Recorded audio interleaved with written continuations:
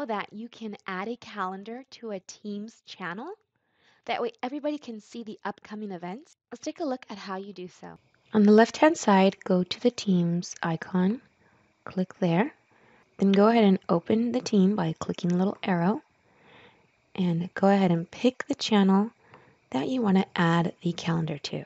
Then click the plus sign, then type in calendar and click channel calendar. Click add.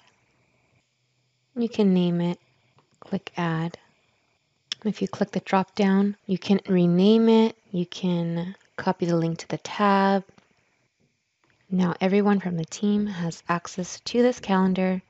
They can add in events. All meetings can be posted here. It's viewable for everybody and everyone can stay organized.